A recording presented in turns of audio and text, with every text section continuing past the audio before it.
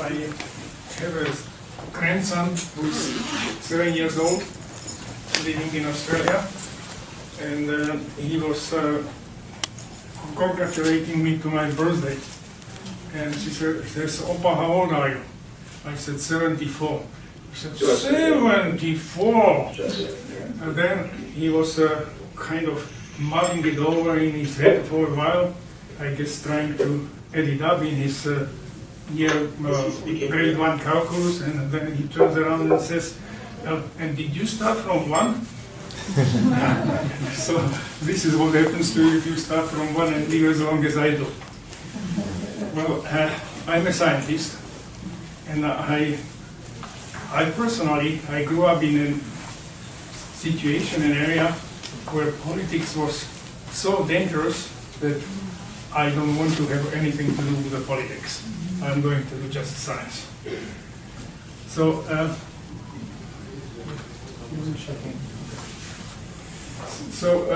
what I'm going to show you that it's not really that what is being taught that it's all nonsense. It's a good science, but it's not the only science. And the rest, there is political pressure to shut down any other science, only the one which is by IPCC. So,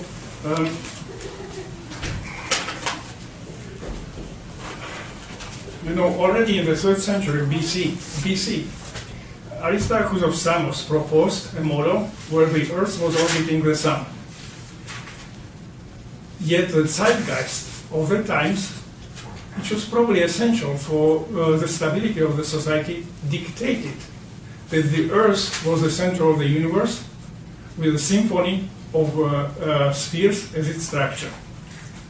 When observation showed that the stars were at times moving even backwards in their trajectories, so the model was fixed with ever more spheres called epicycles to account for such irregularities. In terms of their mathematics and physics, these were sophisticated models with some predictive capabilities, providing that the underlying assumption that the Sun orbits the Earth is unquestionably accepted. Any questioning of this taboo was a heresy to be punished, sometimes with life. It took some 2,000 years for the humanity to accept that it was the Earth orbiting the Sun, not the other way around. Hence, the sophisticated construction of epicycles was irrelevant to reality. I believe that we are now in somewhat analogous time in history. Our guilt complex resonates in a zeitgeist where CO2 drives the climate. Our sophisticated, and they are sophisticated, climate models are good science, providing that the fundamental assumption that it is the CO2 that is the principal climate driver is accepted as a fact and not questioned. Any suggestion that it may be the other way around is a heresy to be silenced by any means. So based on solely empirical data, going to argue for such a heresy. All that I hope for is an open mind from the audience, from you. I do not expect this presentation to have any impact at all on Paris agenda because its goals, many in fact even desirable, like decreasing pollution, okay, are political, economic and social, not the verity of science. At the same time, I do not anticipate that the outcome of the Paris meeting will have much impact, if any, on future climate. Not because the proposed reductions in carbon output may not go far enough, but because the proposed scenario may be irrelevant if it turns out that the climate controls the carbon cycle and not the other way around as it is in the models. You generally think that all those models are about CO2. In fact, they are not about CO2. Our climate debate is not really about carbon dioxide, but about so-called 1 watts discrepancy in a pool in no planetary energy balance. What's 1.6 watts? It's a bulb, like a bicycle bulb. So there is so much less energy going up into the space than coming in. Now, what is really telling you is that we know the balance of the planetary Earth, of the planet, the energy balance of the planet, to a precision of 0.1%. Now, I make a question here. How many of you do know your bank account to that precision? Raise your hands. Okay, I think I make my point. Okay? So this is the first point. So, but let's accept it. Let's go next. Let's go forward. So, we have a natural greenhouse on this planet, which is something like 33 degrees C. If it weren't for this greenhouse, then this planet would be totally frozen. So, what we are talking about, the so-called anthropogeny, is that red line over there of that greenhouse. Okay? So this is by nature. This is there. By 33 degrees C. This is what makes the temperature, average temperature, about 15 degrees C. Otherwise, it would be frozen. So, but where is this temperature coming from in the models? In fact, but IPCC, 2/3 by others, practically all of the temperature is not really from the greenhouse effect of CO2, it's from the greenhouse effect of water vapor. So greenhouse gas number 1 is water vapor, greenhouse gas number 2 is water vapor, greenhouse gas number 3 is water vapor, greenhouse gas number 4 is water vapor. And only then comes CO2 and anything else. Okay? So the point is, therefore, the water is by far the most important greenhouse gas, and it is likely that via water cycle the climate is being modulated. The point also is that if you put energy into the water cycle, when you drive it faster, you generate more greenhouse. Okay? So putting energy into water cycle will generate warmer and better climate, regardless of where this energy is coming from. Okay? To water cycle, it doesn't even know that it's coming from CO2. To water cycle, it is all energy. Okay? So you put energy into water cycle, you get your greenhouse, you get your temperature. So the point is really, where is that energy coming from? Well, the most logical thing would be that it's coming from the sun. The sun is putting energy into water cycle that generates the greenhouse. Then that in turn generates the climate, and the climate decides how much jungle, how much tundra, how much whatever you will on this planet. Yes, then you have a feedback back from the jungle or whatever on CO2 and others. So there is some feedback, but the major part, this is how it could work. Sun drives the water cycle, so the sun is the source of energy. Water cycle is the transport mechanism which distributes all this energy all across the planet, and all the other things are essentially hanging on this water cycle, not driving it, hanging it. Well, okay, but then what the IPCC says, but it cannot be the sun. It cannot be the sun because we have measurements of satellites since about 78, and there were many satellites. You see, and you have to put up together all these measurements from satellites to get 30 years of data, and look how much do you have to shift that? 10, 15 watts. Okay, and then you get this record, and so the people the people who measured it in satellite, they say, oh, it was slightly increasing. People who model it, they say it was slightly decreasing, or it was negative.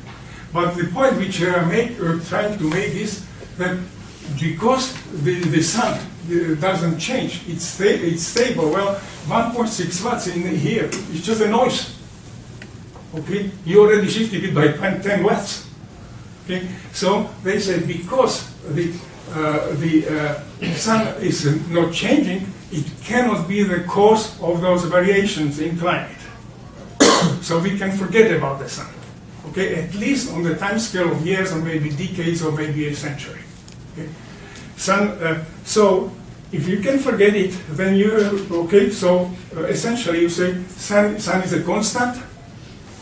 So we don't have to bother about that. And since the sun is a constant, there might be something else. And that something else is the energy from the carbon cycle, from CO2, from the greenhouse of CO2. So now it is this CO2 from which puts some energy into the water cycle, and that creates the climate and so on. So this is the way you generate claim that CO2 is the cause, because we don't know anything else. And its sun cannot it be. So there is not a proof it should be CO2. Because we have the so-called measurements of the temperature. So these are, the temperature is blue. So and in fact, what we had is, so we had a cooling, then in the early part of the century, warming. Then in the 60s, 40s to 60s, we had practically nothing. Then we had again warming, and then since 19 we have again nothing. Okay, so the conclusion is, well, CO2 increase. CO2 is a greenhouse gas. Temperature increased 0.8 degrees over the century. CO2 increased from 280 to about 350 or 360 parts per million. Therefore, there is an increase, there is a correlation. But there is not a correlation, they both increased. In fact, we used to have Christmas parties, have a Christmas party in the department where grad students and prof make fuss of each other, and it's fun. And once a colleague came in and made a very complicated curve. And this is the seawater evolution according to Jan Veizer. And these are his constraining points. Okay, so that's a kind of argument. In fact, if you look at CO2 increased exponentially. And it really didn't do anything, shouldn't do anything even with the models until about 1960s or 70s. Okay, because it was too little of it. Okay, even in the models. And so there is no real correlation, they just go up, that's all. There is actually much better correlation, and it's really important, with this red line, which is a kind of a measure of the electromagnetic field around the Earth. So remember that. Okay, the red line. That's much better correlation. So, so which one is it? Is it sun or carbon dioxide? Do we have any empirical evidence? Well, we have the measurements of CO2 in ice cores and the actual measurements. But we also have a measure of the sun. How do we have the measure of the sun? Well, there's something, we are part of the solar system. So in the solar system we have the sun, but around the solar system there is a huge electromagnetic field called the heliosphere. And around the Earth called magnetosphere. And this is this huge electromagnetic field. This is, for example, what makes aurora borealis, when it starts hitting. So this is our shield. If we didn't have this, we would be fried. Okay? This shields us against cosmic rays, or solar rays too. So when the sun is strong, the deflection of cosmic rays, or the shield is very strong, deflects those cosmic rays away. Okay? When the sun is weak, then it's deflected. When the sun is weak, the shield shrinks, many more cosmic rays pass through. Okay? And that this is not a story. You can see it here. So the red one is the sunspot number. This is the intensity of the sun, okay? And the stronger the sun, the less cosmic rays measured, okay, hitting, falling on the Earth. So this is not a story. However, at the same time, when those cosmic rays hit the atmosphere, they hit the nitrogen and oxygen, they generate, well, I don't know, it's probably easier to do this, and generate lots of what we call cosmogenic nuclides, like carbon-14. That kind of rains down on the Earth, and we can measure it. So when the sun was weak, we have lots of carbon-14. Okay? Now, so let's take an example. I show you one example. This is a cave. In the cave, we have something called stalagmites. Stalagmites have growth rings, like trees. So we can date them, those growth rings, what years, and we can measure oxygen isotopes in it, which is a measure of temperature. So we get a temperature record over those years when the stalagmite grows. So I'll show you an example of a stalagmite from cave in the Alps. And so you see the blue curve, this is temperature. So temperature when it went higher. Well, does it show temperature?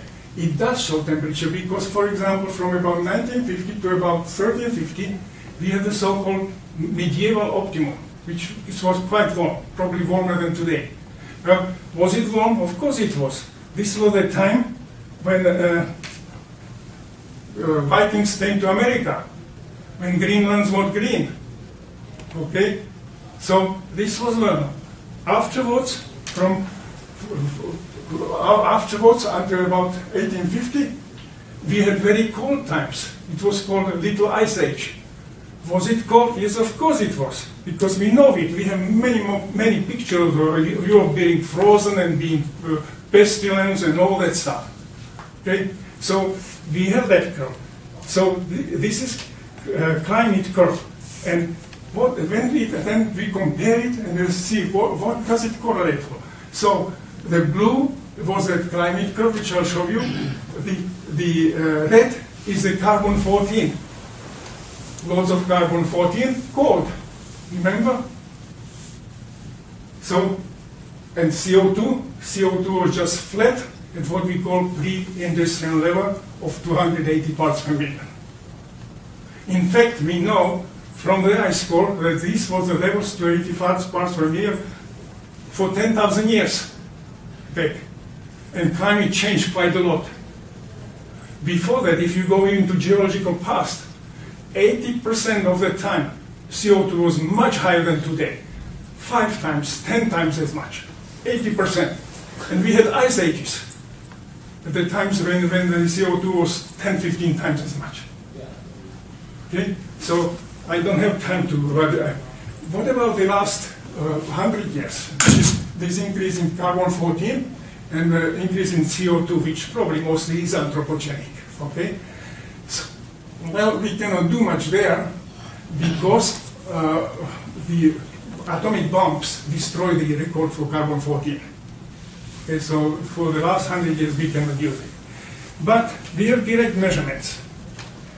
So, but you can say, well, but Mr. Gore showed this picture in the ice cores where there is this very famous correlation of ice ages in cold, about every 100,000 years, and CO2. No? Because this is a proof. Well, this is how you know the movie which was called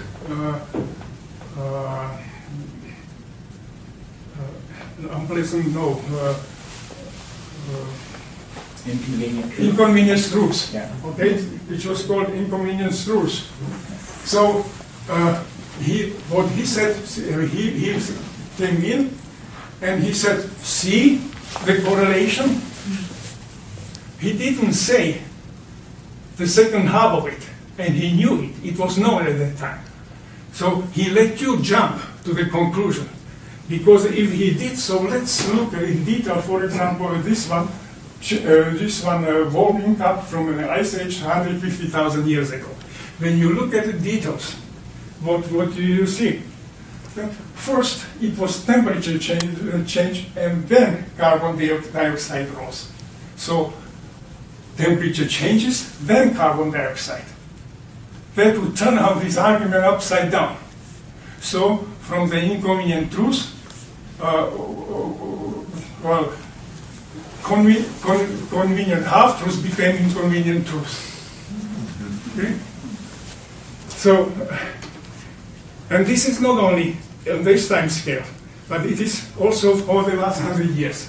What you see here, these are temperature variations over the last 20-25 years. Variation about differences from one year to the next one. Okay? Not the actual temperature, but the difference from one year to the next one. So you have warmer, colder years. And this is a curve. And you, of course, have a correlation with CO2. But look again, every single time that peak in CO2 follows the increased temperature, but after. Okay? So, then who is driving who? Okay? It's the climate driving the CO2. So, is the tiny carbon cycle driving the huge water cycle, which in fact then generates it because it says, okay, it drives the water cycle, and water cycle starts turning around and making more and more warmer and so on. This is called water. This is called amplification. So by that, because if you calculate CO2 is a greenhouse, it is a greenhouse gas. But if you calculate actual CO2, how much temperature you would get, probably half a degree for so-called doubling. Okay? So this is the way you get the 3 or 3.5 degree or 4 degrees they want, because it really, they say, oh, it pushes into the water cycle, and water cycle multiplies it by 3-4 times. It's really coming from the water cycle. Okay? So this is how it's done. So you need this amplification in the water cycle. So let's look therefore at the actual carbon cycle itself. So you have carbon cycle. So we have that much carbon in the atmosphere in those units. Okay. Now this much CO2 is not a pollutant. CO2 is a base of the food chain. This is what plants are breathing. This is what we eat. Okay? This is basis of life. So, carbon cycle is essentially a biological cycle. And where does it go most? Into photosynthesis and then respiration back. So the amount is about this much. So every 4 or 5 years, we actually drive the entire equivalent of the whole atmospheric CO2 via the biosphere. Okay? This is really the very dominant thing. It's a biosphere. Okay? 5-6 years. Similar situation is in the oceans. So let's look a bit on the details how this happens. This is photosynthesis respiration. Now, where do we have most photosynthesis? You know, we are supposed to plant trees to lower the CO2. Okay? Where do we get most photosynthesis? Well, the jungles. That's where most trees are, most photosynthesis. So let's look what drives photosynthesis. When you look at the situation in Amazon, so for example, what you see here, the red is solar variation, and green is leaf area, measure of photosynthesis. So it's clear, it's the sun driving the photosynthesis. And in fact, you see that most of the photosynthesis is in the dry period, not in the wet period here. Why? Because there is no clouds. Okay, therefore more energy, more sun, more photosynthesis. Okay? Not water is important, but so what happens during photosynthesis? Well, we were supposed to plant the trees to lower the CO2. In the photosynthesis, well, for every single molecule of CO2 that is taken into the plant has to transpire back into the atmosphere 1,000 molecules of water. 1 to 1,000. Okay? Now, half of the whole energy from the which comes from the sun on land is used in photosynthesis. But the plant actually uses only about 6% of that. So where is this missing 42% going on of the energy? Well, you need it to drive the water. So the plants, it's not the photosynthesis itself. The plants invented capillaries, which enable the water to go easier up into the atmosphere, which saved some 8% in the energy, which is now used by plants for photosynthesis. So this conveyor belt, it's needed because what it does is water cycle going on constantly, where you need all the energy. This is what brings you the food, nutrients. Okay? So you need this conveyor belt to bring you the food. Whether there will be a famine in Ethiopia, it doesn't matter how quickly or slowly you eat, but how good your distribution system is. Okay? So really, what we are seeing that the water and carbon cycles are co-driven by solar energy, but it is the existence of water conveyor belt that is a precondition for it all. Okay? So everything else is just piggybacking on this energy conveyor belt of the water cycle. Every other carbon cycle, every other cycle. Okay, every other cycle. And it's simple. If you have no conveyor belt, you have no food, no life, no carbon cycle. Even in inorganic growth, it's the same. If you have no water, then there will be no weathering, no erosion, no deposition, nothing. If you have no CO2, everything will go on, except some reactions will be different. So water is the most important thing. So when you look at it now, when you look at the amount of CO2 taken from the atmosphere per year, this is this pattern here. So you see that there is a connection, the 1,000 to 1. These points are the water amount. Well, this is the amount of rain.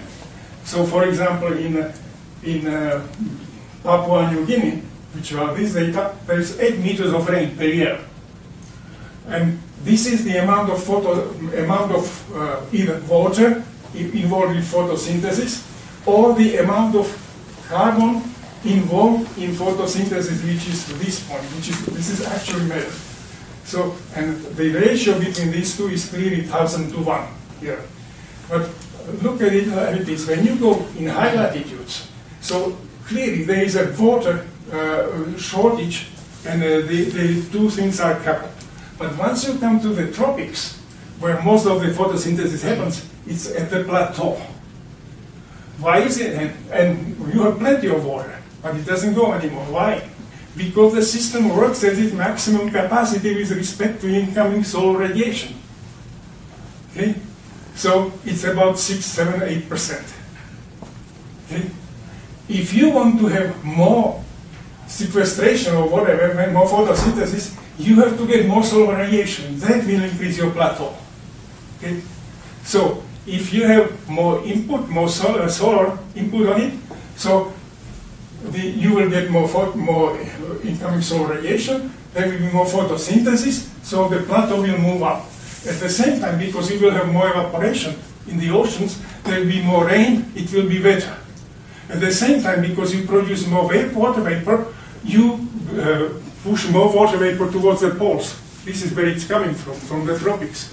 Okay? So the whole picture, when you have increased solar activity, the whole picture moves to up and to the right. When the sun is weaker, the whole picture moves down and to the left. So the sun is stronger, there is more CO2, there is wetter and warmer, and there is more CO2, not less CO2. And there is no, because there will be more photosynthesis and more respiration, so the whole thing will go high and back, and so it oscillates with respect to the sun. This is how the system probably works. Now, you know, this.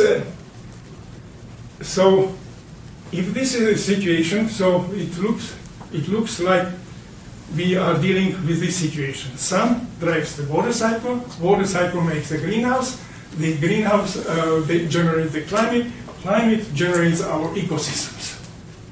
Okay, so like this, and not the other way around. There is some impact of other way around, but it's secondary. Okay? So how could it work? If then CO2 is not the climate driving thing, what could it be? Well, maybe it's still those cosmic rays. That's one possibility. It doesn't have to be, but it's about why. Because when cosmic rays hit that electromagnetic field, which is lots of particles, electricity, and so on, whatever processes, it generates small nuclides. Nuclides, you see, this is the cosmic rays intensity, and this is the amount of nuclides generated. This is measured, this is experimentally proven. Now, why are the nuclides important? Because nuclides are important for rain, for drops. It doesn't rain because you have supersaturation of water. You have to seed it. Like this is why the Chinese were shooting into the clouds before the Olympics to make rain. Okay, you have to seed it. So these may serve as nuclides for making droplets, making clouds. Okay, now up to this stage, the problem at this stage is how do you make from those very tiny nuclides, bigger ones, this is not, at this moment we don't know that. But this far it goes. Okay? Then if you make clouds, well, this is something like, you know, probably you remember from school the gas chamber. When the particle comes, suddenly you get a line or whatever. This is condensation. This is exactly the same process. Okay, so when you make clouds have, and it's complicated, but they can serve as a mirror reflecting the energy, solar rays back into the space, and that's a big mirror. In fact, the measurements in energy difference between cloudy and cloudless sky is 30 watts. No, we were talking about 1.6 watts. So what do you need? You change clouds by 1-2%, and you have your 1.6 watts if you want them. In other words, what I'm saying, when it's cloudy, it's cold. When it's sunny, it's warm. By generation of clouds, this would be one of the ways you could do it. There may be other ways. We don't know it yet. And it may not be even true, but what I'm trying to tell you, that there were data which are being disputed now, that there is a correlation between cloud amount and cosmic ray flux. Okay? So, if it's proven, it's disputed at this stage, but there are some data indicating that. So, this may be the situation. So, what we have, we have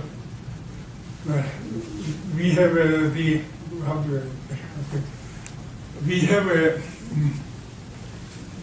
orchestra of nature.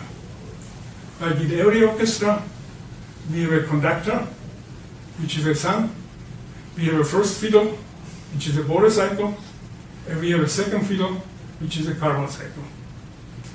Like in every orchestra, the role of the second fiddle is to follow the first fiddle, not to overplay it, and certainly not to take over from the conductor. And even if it tried, it would be kicked out of the orchestra. Okay? So what I'm trying to tell you is, that maybe IPCC is right or maybe not. There are other things, there are other possibilities which are being silenced at this stage and not discussed. So that doesn't mean you go and pollute. That doesn't mean that, for example, the CO2, not sequestration, but lowering the CO2 emissions can be used, or CO2 emissions can be used as a measure of pollution if you want to. Not pollution itself, but measure of pollution, because industrial activity will generate CO2. Okay? So if you use it that way, fine, but argue it that way. In other words, argue scientific arguments by scientific arguments and political arguments by political arguments. Okay? If many of the things which are wanted by Paris, like in terms of environment, may be correct. Okay? But be reasonable. Don't just bulldoze it through. That's my point. And I may be wrong, but to me, this alternative is as good as the IPCC. In fact, it has probably more empirical supporting data than the IPCC models. And the whole thing is, it's not that the models are manipulated or crazy, whatever. They are as good as they can be, providing you accept the first assumption, CO2 is driving, no discussion. Okay? It's like the heliocentric and geocentric universe which was there for 2,000 years. Thanks.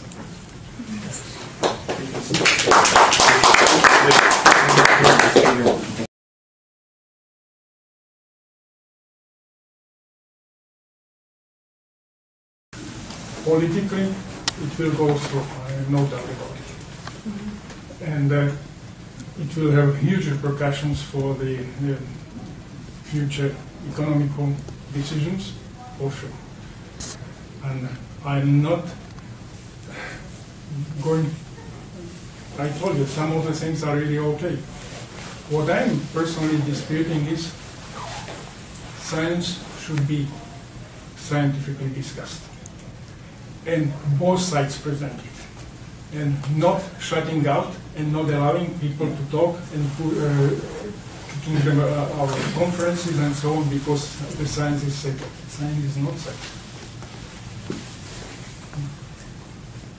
And in fact, it's, well, why is it? Well, this is the German word, Zeitgeist, the feelings of times. When the feelings of times are like that that the Earth was the center of the universe and it was important for the society, there was nothing that was going to convince them. At the moment, we have this feeling of us being a disaster, the guilt complex. So again, and you probably cannot stop it.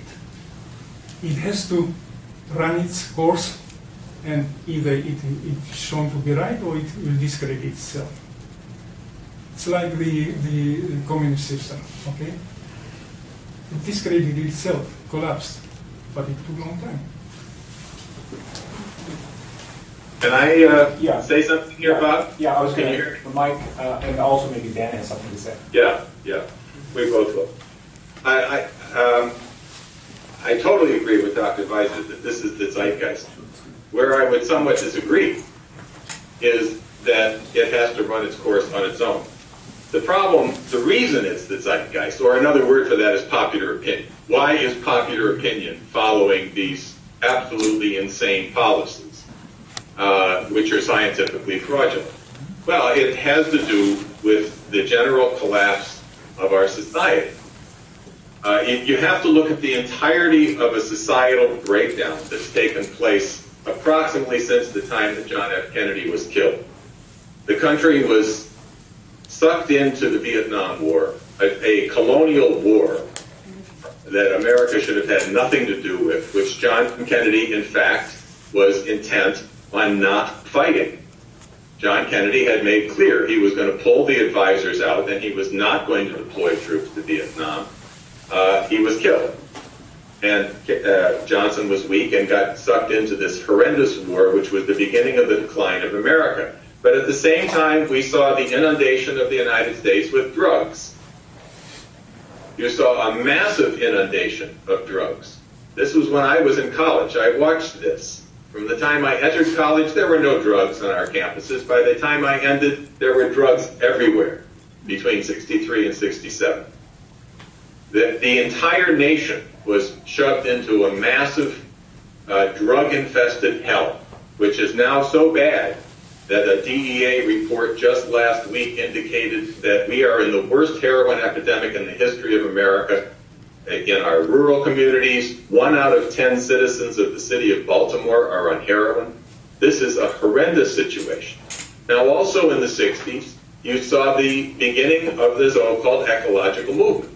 Amongst the drug-infested hippies, you began to see people turning against science, against technology, and accepting the kind of ideology that Dr. Veizer just basically showed was totally fraudulent, where you can get somebody like Al Gore simply lying and being pumped out by all the media, by the as you know, the movie theaters who produced this stuff. This was a very conscious operation. You may know that in America they talk about the British invasion, where they mean the invasion of rock and roll from England, the Beatles and the Stones. Well, it was a British invasion, and it did include the introduction of rock music to destroy the classical music culture that still existed in America and is now practically dead amongst our youth. When you go to a concert in America today to see Beethoven or an opera, there's barely anybody under 50 years old. The general culture in America is undergoing a horrendous cultural decay. I'm sure this is equally true in Europe and Canada. And it's not accidental. It's not just that it happened that way. Popular opinion is unfortunately the bane of civilization. Accepting, if it's popular opinion, it's almost guaranteed that it's wrong. And we have a moment where true thinking people who have the courage to stand up against popular opinion, and Dr. Veizer doesn't want to talk about the politics of his life, but here's a great scientist who the reason he complains about being thrown out and stuff is that he's been thrown out of various institutions. He's been told that his ideas are no longer wanted because they don't go along with the popular opinion, the zeitgeist. This is dictatorial policymaking, anti-scientific policymaking, which has taken over. And again, it goes right back to what I said before. All of this stuff is an excuse to implement policies that are being implemented for totally other reasons. When you have a total breakdown of the financial system, the banking institutions that unfortunately run our governments today want to convince people that we simply can't invest in the future anymore. We don't have the resources, and it's going to destroy the planet because of global warming, or so on and so forth. This is the way they have brainwashed the population. And I think that's a legitimate word to use, because it's basically breaking down the creative power of somebody to think on their own and to be popular rather than to be right. Rather than to be a creative scientist, you want to get along, go along to get along. And this is what has to be broken today. And as I said, I would disagree with Dr. Veizer only in the sense that by taking on the political fight, we can and we must hold up the kind of scientific truth that he just presented to a population that's been inundated with this garbage, so that they ask exactly the question that the lady from Indonesia asked just now. Why is it that this rings so true when you hear it? And yet, we never see it on our TV, we never read it in the newspapers. Why? And that is the question people have to ask. Are we going to simply accept popular opinion, or are we going to think for ourselves? And this is a moment where the fate of mankind literally depends on getting a population at large, especially when you have a situation like in the US where the Congress itself is so corrupt Not in the sense that they're putting money in their pocket, but to win a race in America, you need lots and lots of money, and it comes from Wall Street. So they don't fight. Now, there are those who are fighting. There's some people who have courage. But by and large, you get nothing out of your leadership until we can change that popular opinion into becoming creative thinking in the population of our nation and in Europe and in the rest of the world. You want to say something? Just a minor point on the Paris conference in particular. I mean, what they want is a treaty. They want a new international legally binding agreement. That is by no means guaranteed. There might be some agreements, general agreements to say we'll try and do certain things, but the issue with being an actual legally binding treaty, which they haven't had since Kyoto, is very much up in the air. John Kerry in the United States has already stated that he does not think that a legally binding treaty will be agreed to, which prompted quite a large freak out from some other people for him daring to say that. But that's kind of the reality that many people recognize. India, among the G77 more broadly, has basically declared that as things are being pushed, they're not willing to go along with the whole program. Now, obviously, there's a lot of maneuvering going on behind the scenes this week, leading up to the conference. Actually, adopting a full treaty is very much not settled. It's an open fight at this point right now. It's not clear.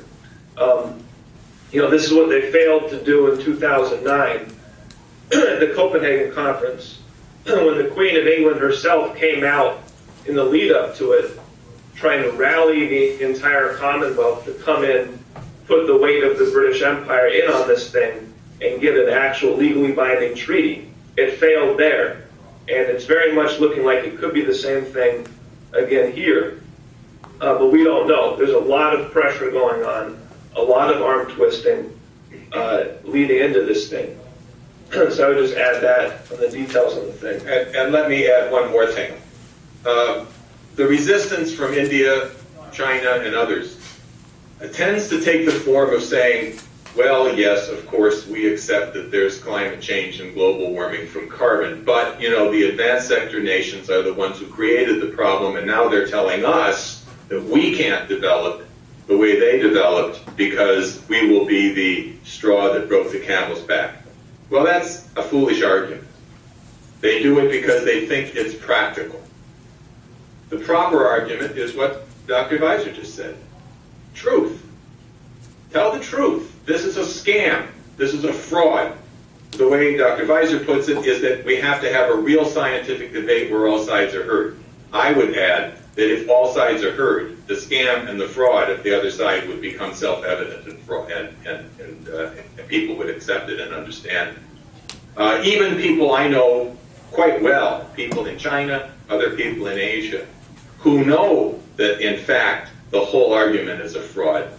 Nonetheless, when they go into these formal diplomatic events, they fall into the line of saying, well, yeah, okay, it must be because popular opinion says there's climate change, but we shouldn't be the ones who have to do it. Well, if we fight for the truth in this and expose this as a total scientific fraud, then we have the chance of actually defeating it and ending this once and for all. It's what Ben went through in his presentation. Understand where this comes from. It doesn't come from science.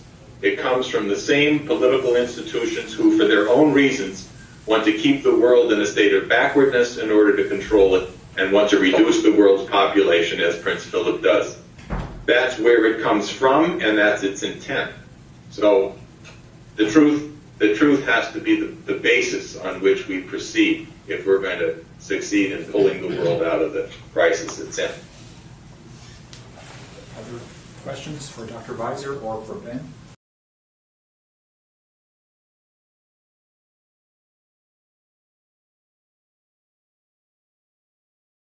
The answer is no.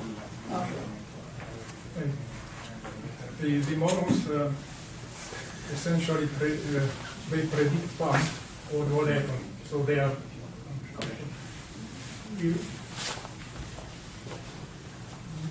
can, for example, say, yeah, there might be more drought or more rain, for example, because of El Nino. But that has nothing to do with a model like this one. This is an observation that there is more temperature over the Pacific, so therefore it will come because this is what happened in the past. The same way as you predict, say, climate in Detroit, the weather forecast is what was yesterday in Chicago. So it's just extension of empirical observation. Thank you.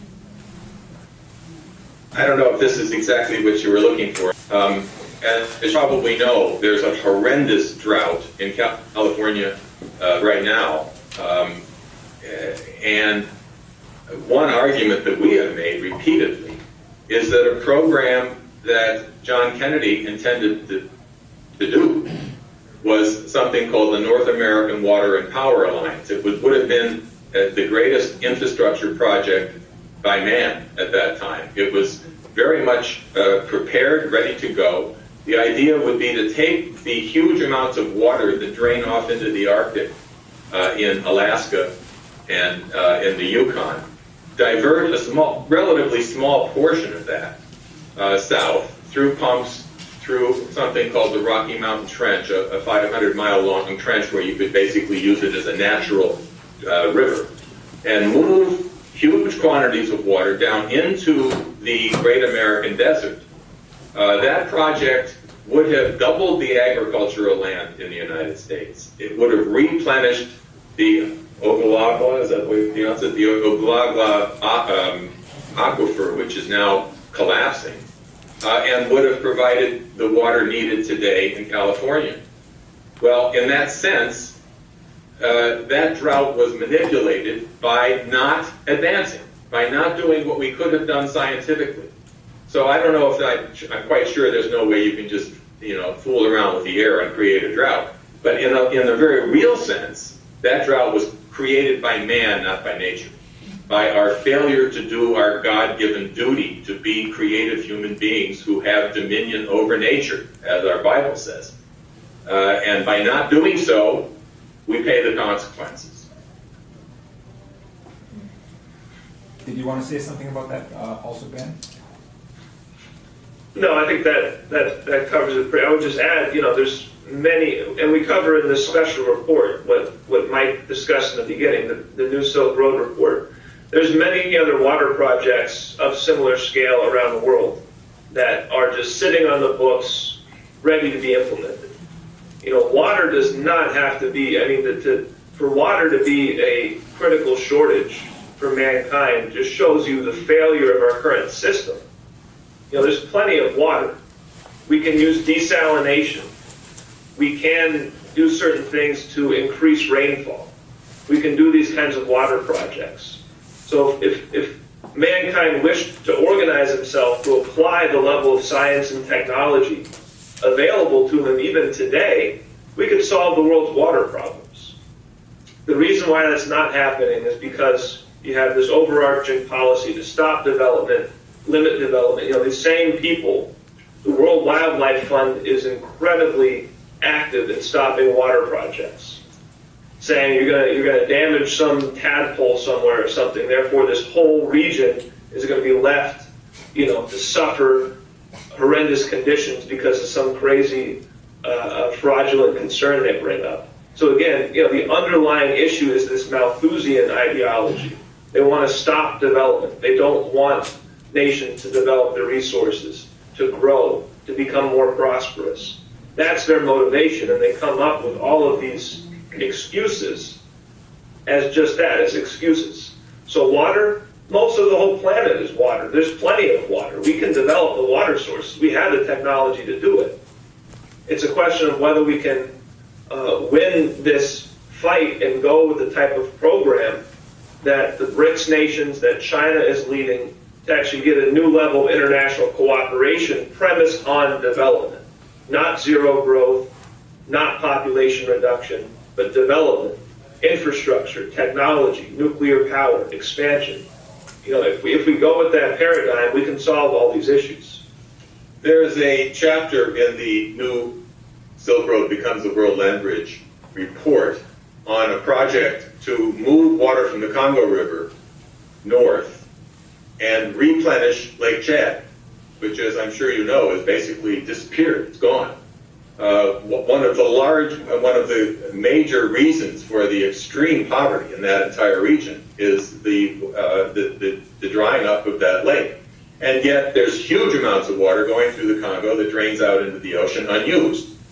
That water can be used along the way with new water projects and dams, but a certain portion of it, if it were diverted through a project that's already on the books, which we know how to do it, we could basically move that water north, and again, like in America where we could double the agriculture area, we could begin to green the deserts again.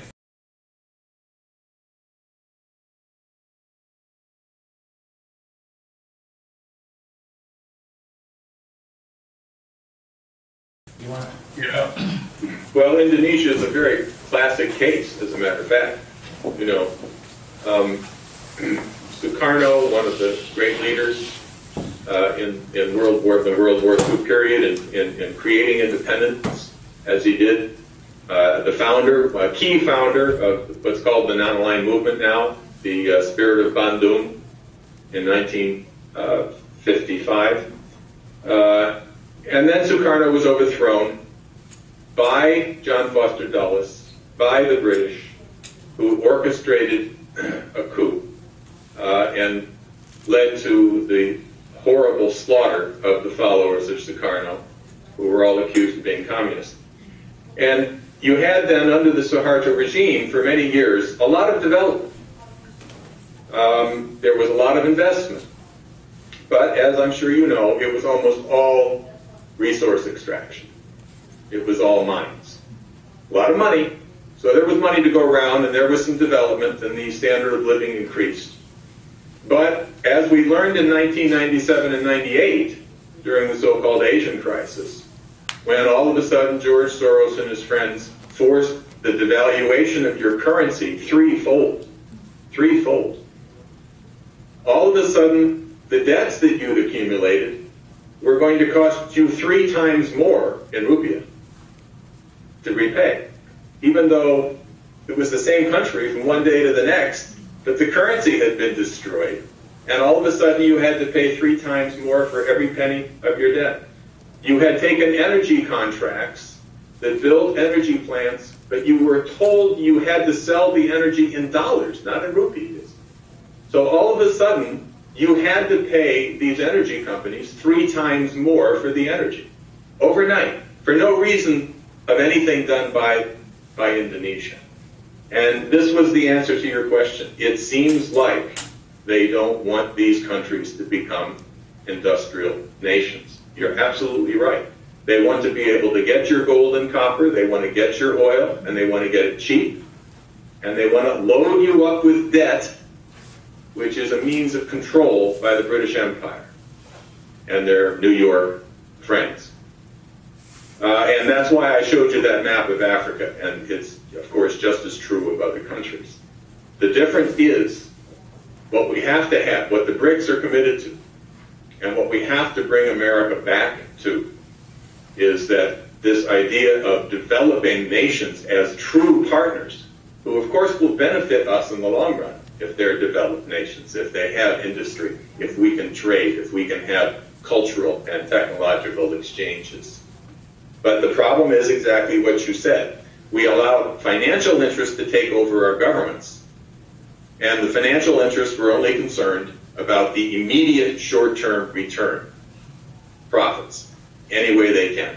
And when it was no longer profitable to build infrastructure, they stopped building infrastructure. When it was no longer profitable to build industry, they stopped building industry. And our economy has now become an entire gambling casino.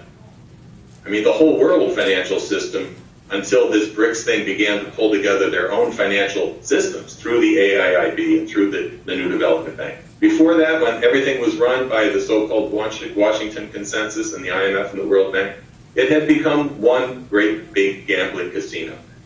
On Wall Street today, I don't know the exact number, but it's approximately 90% of the transactions are no longer even buying and selling stock, ownership in companies. it's pure derivative gambling, perhaps even more than that. It's just speculating on where prices will be in the future, on where interest rates will be in the future. Bets, literally placing bets.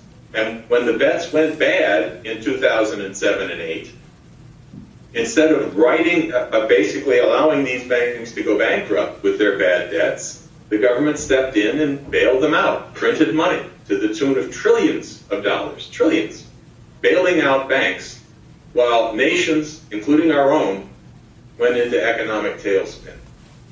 So it is a matter of keeping the third world backward. But I would correct one thing, which is that this is not only the third world. The financial oligarchs are just as committed to the destruction of our nation as we can see today, and Europe, where Europe is just being torn to pieces in Greece, in Portugal, in Italy, in Spain, Ireland. So this is a global issue, and it's one that your question is right, and you're absolutely right about what's been done to your country and others, but its solution has to be global. Or Ben, do you have anything to add?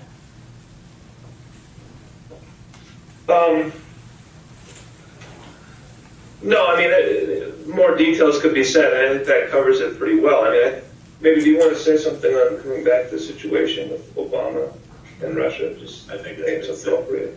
Okay. I don't think we need to go back over it. It's clear, I think, that we're at a turning point in history, sometimes called a punctus saliens, a moment at which things are going to go one way or the other. And it's good to be alive at this time in history. We have something at a moment like this. People can accomplish much more than they could when people are sort of self-satisfied. They think that everything's going to keep going along. Increasingly, almost everybody in the world recognizes there's something horribly wrong in the world today. And that is an opportunity for the truth to assert it. And that's our organization from the very beginning. I remember when I first met Mr. LaRouche, he said, this was back in 1971, he said, we're not going to be very popular. You might be one or two people who care. Everybody else says, oh, it's not going to be as bad as you say. But when it gets as bad as we've warned, that's the moment at which you have an opportunity to actually change history. And that is this moment. In terms of their mathematics and physics, these were sophisticated models with some predictive capabilities, providing that the underlying assumption that the sun orbits the Earth is unquestionably accepted. Any questioning of this taboo was a heresy to be punished, sometimes with life. It took some 2,000 years for the humanity to accept that it was the Earth orbiting the sun, not the other way around. Hence, the sophisticated construction of epicycles was irrelevant to reality. I believe that we are now in somewhat analogous time in history. Our guilt complex resonates in a zeitgeist where CO2 drives the climate. Our sophisticated, and they are sophisticated, climate models are good science, providing that the fundamental assumption that it is the CO2 that is the principal climate driver is accepted as a fact and not questioned. Any suggestion that it may be the other way around is a heresy to be silenced by any means. So based on solely empirical data, going to argue for such a heresy. All that I hope for is an open mind from the audience, from you. I do not expect this presentation to have any impact at all on Paris agenda because its goals, many in fact even desirable, like decreasing pollution, okay, are political, economic and social, not the verity of science. At the same time, I do not anticipate that the outcome of the Paris meeting will have much impact, if any, on future climate. Not because the proposed reductions in carbon output may not go far enough, but because the proposed scenario may be irrelevant if it turns out that the climate controls the carbon cycle and not the other way around as it is in the models. You generally think that all those models are about CO2.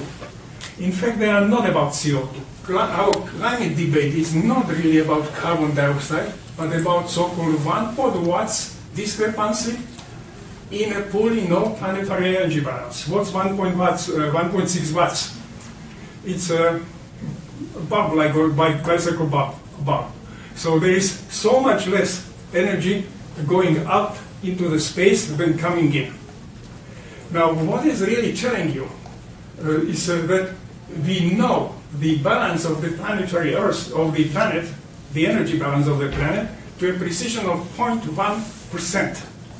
Now, I make a question here. How many of you do know your bank account to that precision? Raise your hands. Okay, I think I make my point. Okay? So this is the first point. So, but let's accept it. Let's go forward. So, we have a natural greenhouse on this planet, which is something like 33 degrees C. If it weren't for this greenhouse, then this planet would be totally frozen. So what we are talking about, the so-called anthropogeny, is that red line over there of that greenhouse. Okay? So this is by nature. This is there. By 33 degrees C. This is what makes the temperature, average temperature, about 15 degrees C. Otherwise it would be frozen. So, but where is this temperature coming from in the models? In fact, but IPCC, 2/3 by others, practically all of the temperature is not really from the greenhouse effect of CO2, it's from the greenhouse effect of water vapor. So greenhouse gas number 1 is water vapor, greenhouse gas number 2 is water vapor, greenhouse gas number 3 is water vapor, greenhouse gas number 4 is water vapor. And only then comes CO2 and anything else. Okay? So the point is, therefore, the water is by far the most important greenhouse gas, and it is likely that via water cycle the climate is being modulated. The point also is that if you put energy into the water cycle, when you drive it faster, you generate more greenhouse. Okay? So putting energy into water cycle will generate warmer and better climate, regardless of where this energy is coming from. Okay? To water cycle, it doesn't even know that it's coming from CO2. To water cycle, it is all energy. Okay? So you put energy into water cycle, you get your greenhouse, you get your temperature. So the point is really, where is that energy coming from? Well, the most logical thing would be that it's coming from the sun. The sun is putting energy into water cycle that generates the greenhouse. Then that in turn generates the climate, and the climate decides how much jungle, how much tundra, how much whatever you will on this planet. Yes, then you have a feedback back from the jungle or whatever on CO2 and others. So there is some feedback, but the major part, this is how it could work. Sun drives the water cycle. So the sun is the source of energy. Water cycle is the transport mechanism which distributes all this energy all across the planet, and all the other things are essentially hanging on this water cycle, not driving it, hanging it. Well, okay, but then what the IPCC says, but it cannot be the sun. It cannot be the sun, because we have measurements of satellites since about 78, and there were many satellites. You see, and you have to put up together all these measurements from satellites to get 30 years of data, and look how much do you have to shift that? 10, 15 watts. Okay, and then you get this record. And so the people the people who measured it in satellite, they say, oh, it was slightly increasing. People who model it, they say it was slightly decreasing, or it was negative. But the point which we are trying to make is that because the sun doesn't change, it's stable. Well, 1.6 watts in here is just a noise. Okay, you already shifted it by 10 watts. Okay, so they say because the sun is not changing, it cannot be the cause of those variations in climate. So we can forget about the sun. Okay, at least on the time scale of years, or maybe decades, or maybe a century. Okay, so if you can forget it, then you So essentially, you say sun is a constant. So we don't have to bother about that. And since the sun is a constant, there might be something else. And that something else is the energy from the carbon cycle, from CO2, from the greenhouse of CO2. So now it is this CO2 from which puts some energy into the water cycle, and that creates the climate and so on. So this is the way you generate claim that CO2 is the cause, because we don't know anything else. And its sun cannot it be. So there is not a proof it should be CO2. Because we have the so-called measurements of the temperature. So these are, the temperature is blue.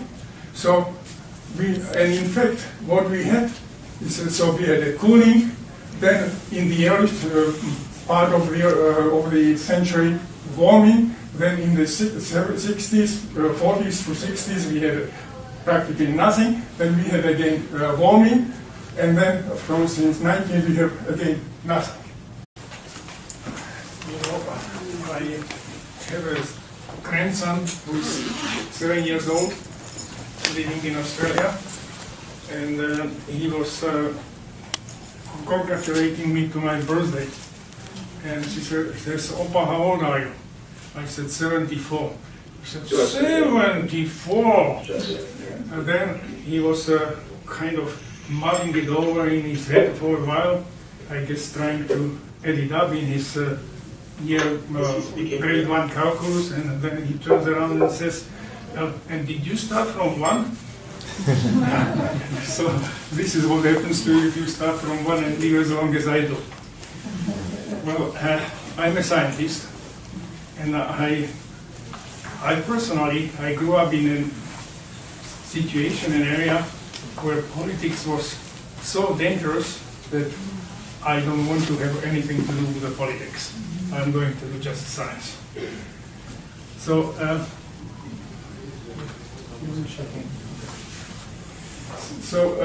what I'm going to show you that it's not really that what is being taught that it's all nonsense. It's a good science, but it's not the only science. And the rest, there is political pressure to shut down any other science, only the one which is by IPCC. So,